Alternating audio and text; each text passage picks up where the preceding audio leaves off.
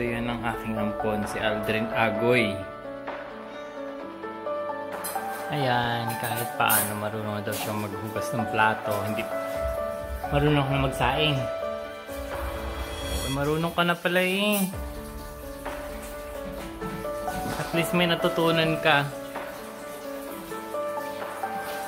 May mga pasalubong ako sa iyo dyan, mga damit, sa sapatos, sa tsinelas. Hindi ko alam kasya sa'yo. Dapat ganyan, dapat nagasumikap ka para makatapos. Yung nga, binilang ko yung aking alaga ng sapatos, tsinelas, shorts, at mga t-shirt.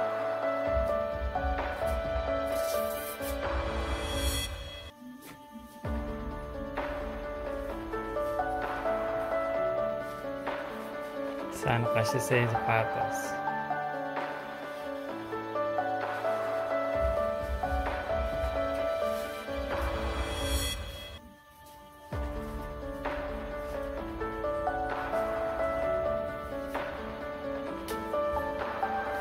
Kasya.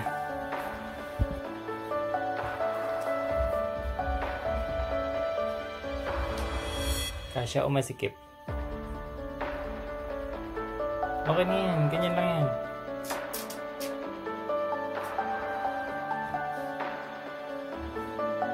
Kasya.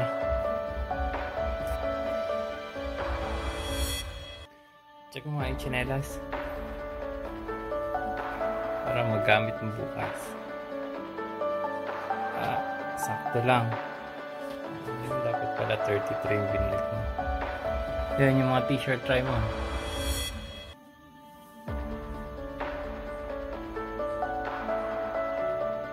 Ayan, pinapipit ko yung mga t-shirt.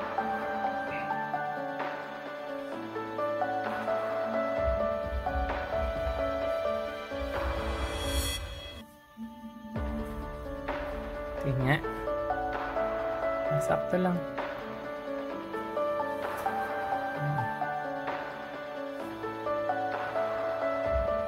Try mo yung iba.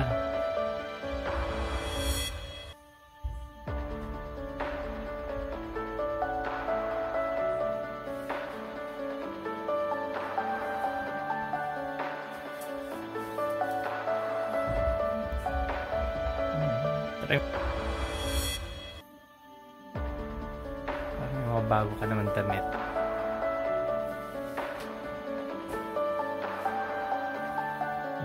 Sakto. So, kung ipambahay, pag mga panlakad mo yan. Try mo ibang t-shirt.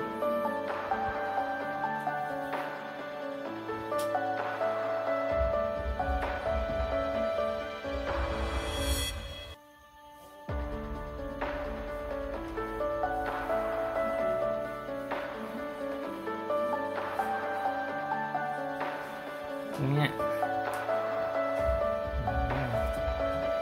Sakto lang sa iyo. Parang may mga panlakad kang t-shirt.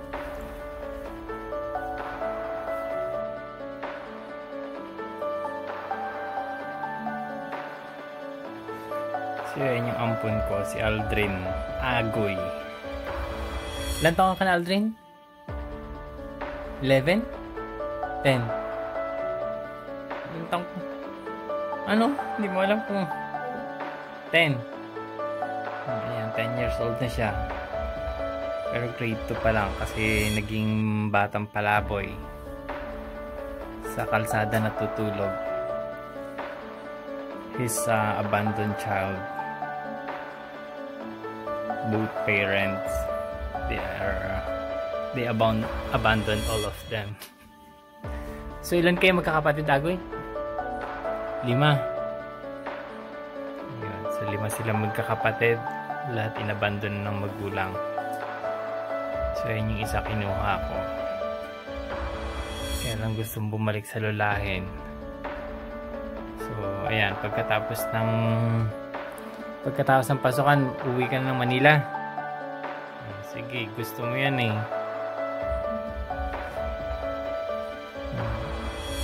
At least may mga bago kang damit pag luwas mo ng Maynila. Gusto ka man namin patapusin, gustong bumalik sa lola mo. So, baka doon mapabuti ka, mas mapabuti ka kasi pagtsatsagaan ka lang turuan. Eh dito hindi ka tinuturuan ka eh. Puro laro. Dapat pagdadating mo sa hapon, nag-aaral ka. Para natututong magbasa, magsulat.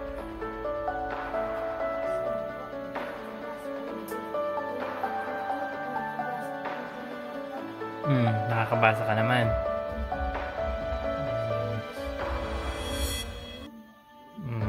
Kaya nga dapat nagtyaga ka.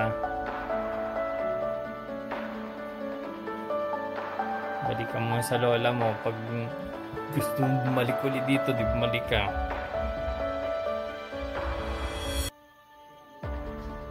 Hindi ka kayang alagaan ng dalawang matanda yung nanay at tatay ko eh. Kung nandito sana ako. So ayan.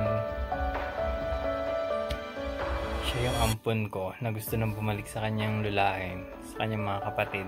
So pagbibigyan ko siya, pababalikin ko lang dito pag gustong bumalik ulit.